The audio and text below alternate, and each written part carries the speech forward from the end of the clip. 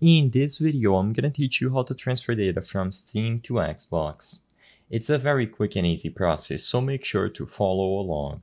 In this video, I'm gonna solve your doubts about how to transfer data from your Steam games to your Xbox account and whether or not it is possible to do this with all the games that you own or only some of them.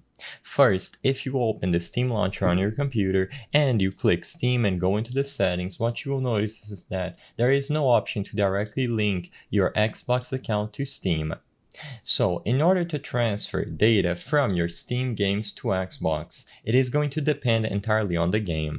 For example, some games like Payday 3 will allow you to link your Steam account to a specific Nebula account, which is the service that they use, and inside of the same Nebula account, you can link your Xbox account. That way, if you are playing Payday 3 on PC or Xbox, there is going to be cross-progression enabled, so any progress that you make on one of the platforms is going to be reflected instantly on the other. This is the case for most online games. Another example is Rainbow Six, where you can link your account to a Ubisoft account, and inside of the Ubisoft account, you will be able to link Xbox or the Steam account. Like Payday 3, any progress that you make on one platform is going to be reflected on the other.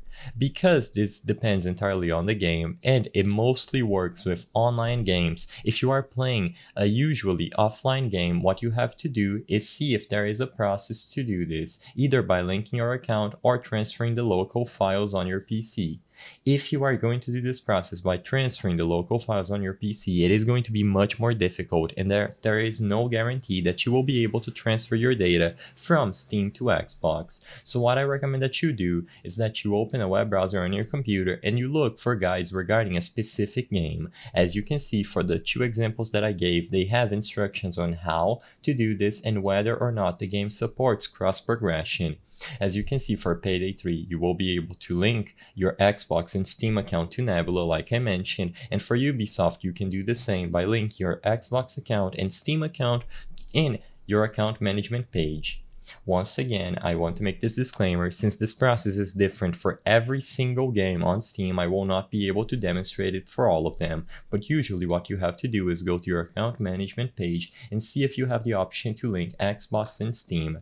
Besides doing this process to enable cross-progression, it is not possible to transfer data from your PC to Xbox. I hope I was able to help you on how to transfer data from Xbox to PC.